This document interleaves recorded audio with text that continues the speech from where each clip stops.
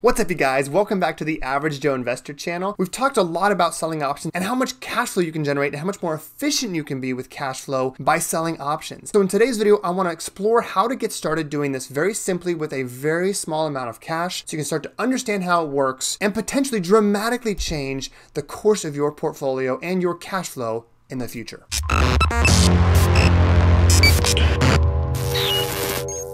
All right, guys, we're looking at my April 2024 dividend stock spreadsheet, which is available to all members of the Patreon community. I put it out every month. It tells you all the dividend stocks that have been raising their dividend for at least 5 consecutive years. It's a great starting spot to build a dividend portfolio or potentially look for good options for selling covered calls. If you want to learn more about joining the Patreon community, check out the link down in the description below.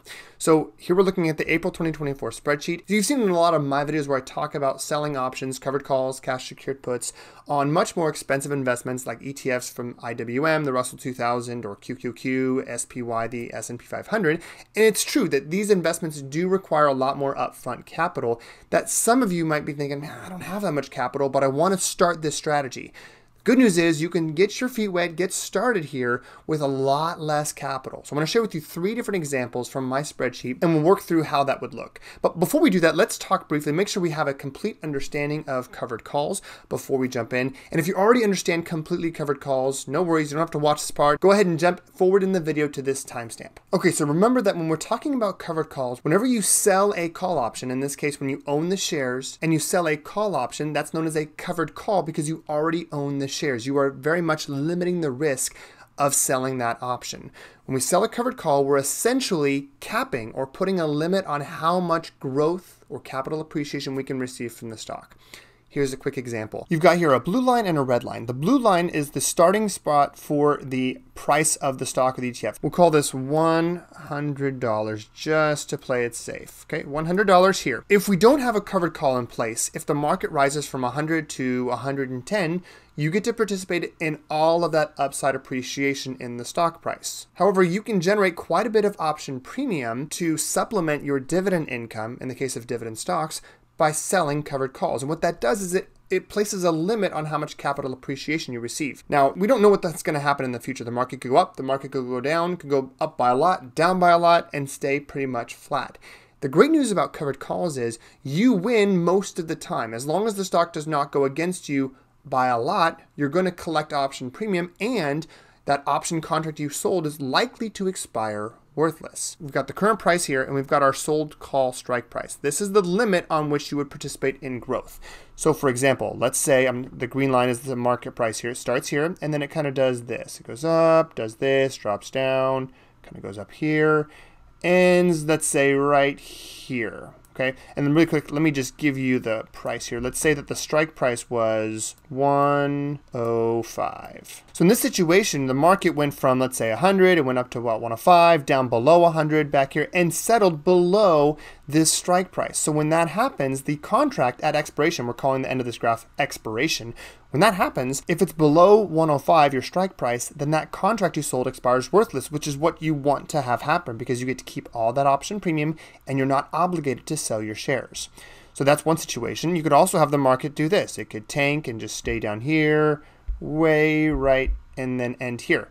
Same result for you at the end of the day. You sold the option, you received premium, and then at the end of the day, all of your premium, that contract expire worthless, and you keep all the premium. The market could even do this. It could come here, go up top here, kind of right in here, and settle right here. In which case, you get to keep all the option premium, and the contract expires worthless. Most of the time, depending on how aggressive you write your covered call, and by the way, whenever I say write, I mean sell. They mean the exact same thing. So whenever I sell a contract and the price ends up below my strike price, the contract is worthless at expiration.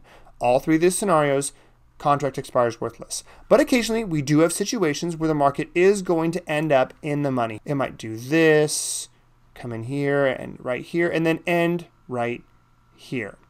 When that happens, you're going to be assigned. And when you get assigned, you're required to sell your shares, the 100 shares per contract, right at this price, the red one right here at 105, as opposed to say 106 or 107, wherever the market ended up. So when this happens, let's be very clear here. When the market rose from 100 up to, let's say, 106, you get to participate as the option seller in almost all of that capital appreciation. All of this section right here, all of this in the center here, you get to participate in all of this capital appreciation because you're not selling at 102, 103, 104, you get to sell at 105. So from 100 to 105 is all upside appreciation that you get to participate in as the option seller. However, this section right here, up here, anything above the red line, all of this is opportunity cost, meaning the stock price rose above our strike price, but we don't get to receive any of this extra capital appreciation because it is above our strike price. You're not losing money in this situation. You're missing out on the opportunity to generate additional capital appreciation. The only time you can lose with a covered call is when this red line here is below the amount that you paid for the stock, because if you get assigned in that scenario, you will be selling your shares for less than you bought them for, and that would be a loss. Okay, so now that we understand more about covered calls, let's dive into 3 different examples. Right now, this spreadsheet is sorted based off of the price of the stock. So I'm sorting it based on lowest to highest. And I also am filtering, let me just scroll over here. I'm also filtering based on the option frequency right here to show as weekly, because I think it's generally better to sell weekly options as opposed to monthly, though you could also sell monthly but with the weekly frequency available to you.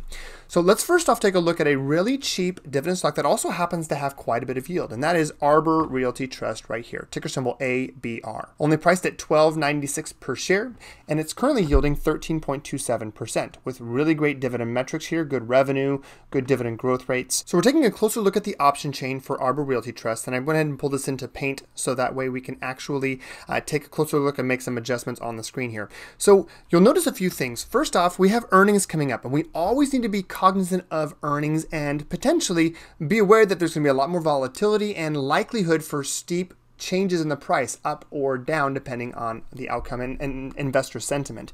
So in this situation, we've got, today is April the 12th and we're the day of filming, and we're looking at April the 19th, and we could also look at April 26th, but once you get closer to April 26th, you're dealing with earnings. You could write the 26th for expiration, but I think the 19th is a better option here. We're looking exactly 7 days away from today. First off, we've got market price right here up top. These are all of the different expirations right here, which show you can always select these based on, or unselect them based on which contract you want to look at. We're looking at the current contract, which is expiring April 19th, 2024, which is exactly 7 days away. And then right here, these are all of your strike prices. These are those prices, that red line we talked about, where you would then be obligated to sell your shares at that price if the actual market price of the stock is above that level at expiration. Then we've also got calls on the left side here, this section right here, and then on the right side we have puts. We're only going to look at calls here, so covered calls in this situation. Then we also have delta right here, this section, and with delta, the technical definition is the rate of change in this price right here for the options compared to the actual underlying changes in the price of Arbor Realty Trust. So for example, at 0.998, that means that for every dollar change in the price up here of ABR, that this price right here is going to change almost exactly the same. So it moves almost exactly the same as the actual underlying stock price.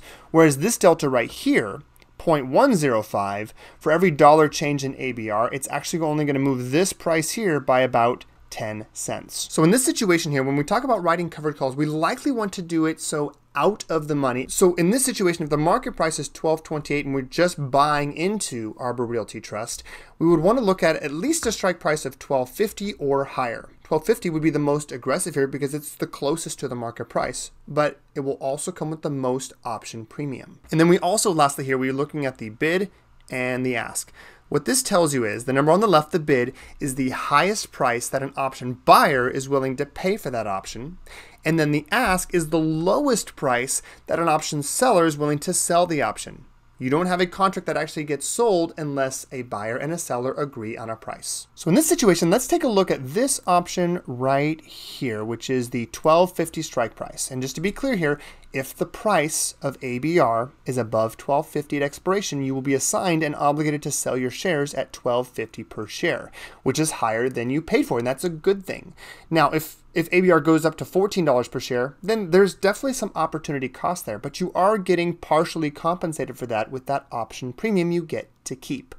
So in this situation here, if you bought it for $12.28, you'd have to buy 100 shares, right? Because every option contract is essentially for 100 shares. And so this number right here is based on 1 share. So you have to take it and multiply it by 100. So in this situation, you would have to purchase, 100 shares. So 12.28 current market price times 100 shares.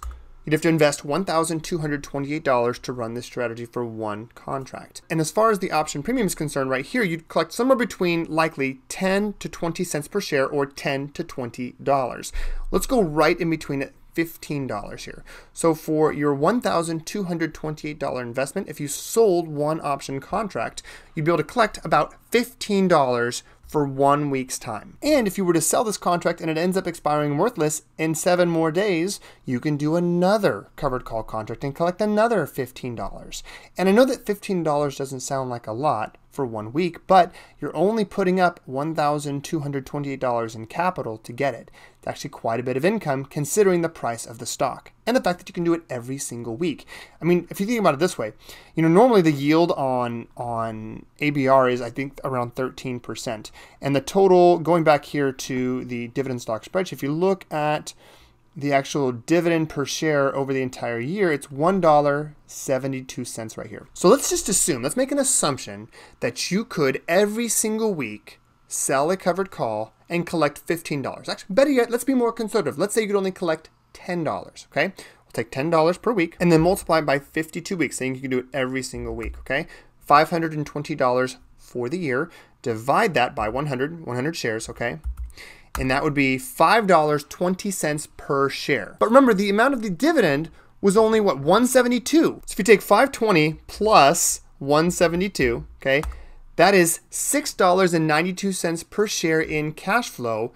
And if you divide that by $1.72, you're 4xing your cash flow from this investment by selling covered calls above your current strike price. So ABR, great starter dividend stock where you can get a pretty good yield, and you can collect additional income way above what you'd collect by just owning the stock. All right, next up, let's take a look at Pfizer here, PFE. Here's the option chain for Pfizer. We've got the market price right here for Pfizer up top, the current price, and then we've also got the current contract we're looking at, which is exactly 7 days from today, April 19th, 2024. Then we also have all of our different strike prices right here and our current bid and ask. So let's take a look here at out of the money. An out of the money strike price, we've got 26, which is essentially at the money. So you could do 26 and you'd have a slight bit of a loss here, like 2 cents per share. So about a $2 loss here, not factoring in the actual option premium if you had to sell your shares. But we'll be a little bit safer here. Let's go ahead and utilize the 26.50 strike price right here.